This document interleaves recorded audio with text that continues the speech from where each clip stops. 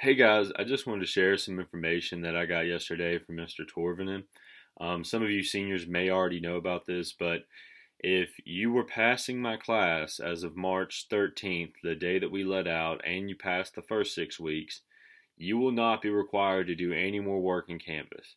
You will receive a passing grade.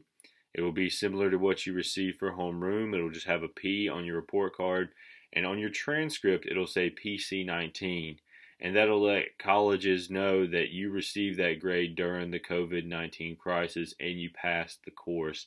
You will receive credit for the course, so you will be able to graduate. And I am unsure, but I highly doubt it'll be averaged into your GPA at all. So that only applies to seniors, though. Lauren, August, Jenna, and Colin, you guys are juniors. You will need to keep doing the work in Canvas because you will receive a grade, an actual grade on your transcript. This only applies to seniors. And if I have sent you a message directly, make sure you get in contact with me because there's some things that we need to do in order to get you up to a passing grade so that way you can receive that pass or that P on your report card and be done with the class. So I hope you guys still think about maybe joining our Zoom meetings. I still would like to hear from you. If you want to keep doing the assignments in Canvas, you can do that. It's not going to affect your grade or anything like that. You'll still receive a P for passing.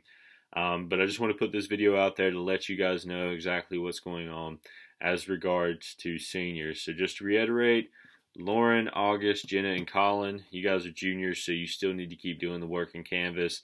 Everyone else, as long as you were passing, you're good to go. And I hope that you guys, I hope to see you guys in the Zoom meeting next week, and that'll be at Wednesday at 1:30. Take it easy.